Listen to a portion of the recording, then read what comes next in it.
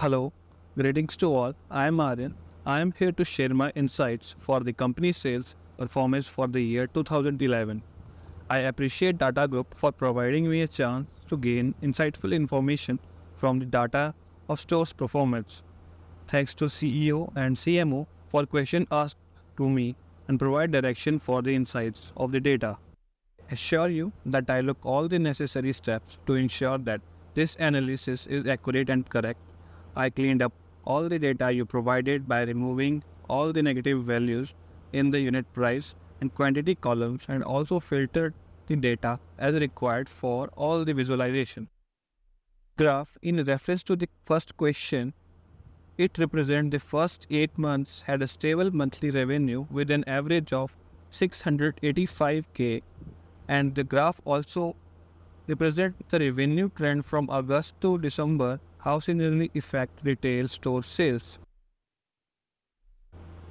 This second graph, with reference to the second question, represents the top 10 countries in revenue and the quantities bought in this country except the country United Kingdom. It also represents there is no major difference between the revenue and the quality of goods sold in this country, showing a high purchasing power in these countries, which will be very effective if we apply more strategies in this country which can maximize our sales. Third chart with reference to the question number 3, it represents the average difference in revenue between the top 10 countries is 15.8%, and it also represents the company can aim to strengthen the relationship with the customer to increase customer loyalty and retention and ultimately driven more sales and revenue for the company. The last chart is a map chart with reference to question number 4.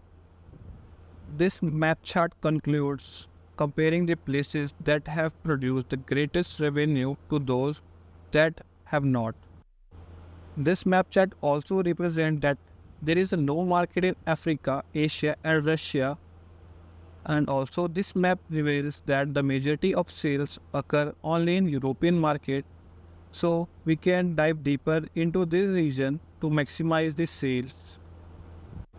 As a data analyst, my some recommendation for the company is the company should come up with the strategies that aim at stocking the inventory and advertising seasonal products to maximize the sales when the demand of the products goes up.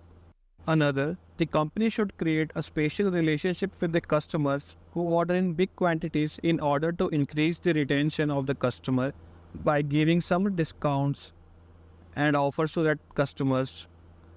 Another, the European market has more potential to grow sales, hence the company should build strategies to maximize the sales at that region. I hope this will help to generate more profitability to the company. Thanks.